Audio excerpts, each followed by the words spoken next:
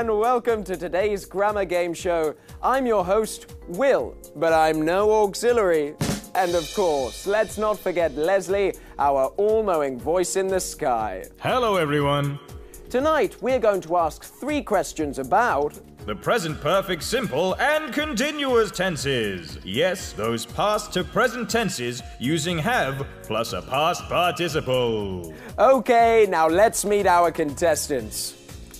Hi everyone, I'm Maya. And contestant number 2? Hi Will, my name's Mike. Welcome back, Mike. Okay, let's get going. And don't forget, you can play along at home too.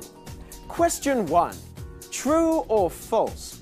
The present perfect continuous has a use that is the same as the present perfect simple.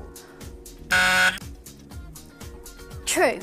Leslie? It is true. Both can be used for an activity which started in the past and continues into the present. Well done, you scored 2 points. And for a bonus 19 points, can you give us an example? I've been working as an accountant for 8 years. And? I've worked as an accountant for 8 years. Leslie? Yep, both correct and with the same meaning. Well done, Maya. You score 6 points. But you said... Question 2.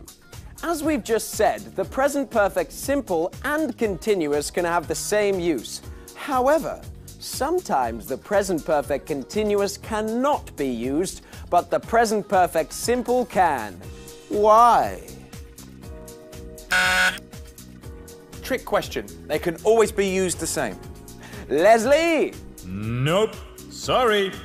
Because of its continuous form, the present perfect continuous cannot usually be used with state verbs.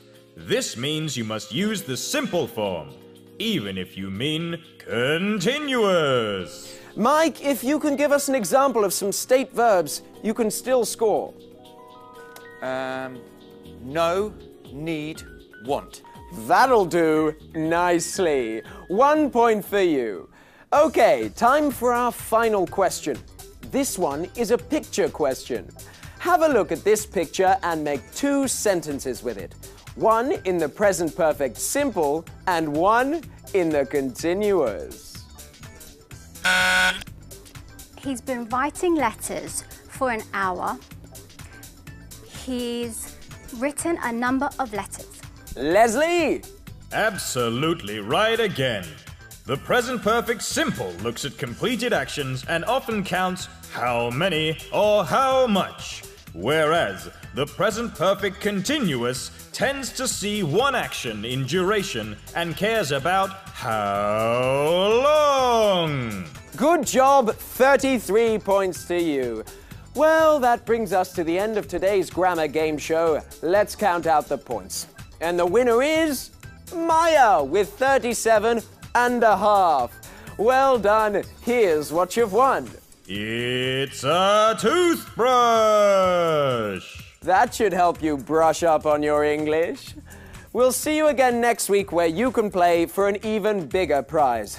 And Mike, you got totally destroyed, didn't you? Just wanted to say... Bring out the venomous snake.